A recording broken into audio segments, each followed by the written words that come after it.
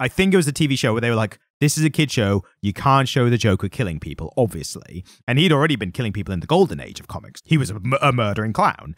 So in the 90s TV show, they were like, all right, we can't have him kill people. What do we do?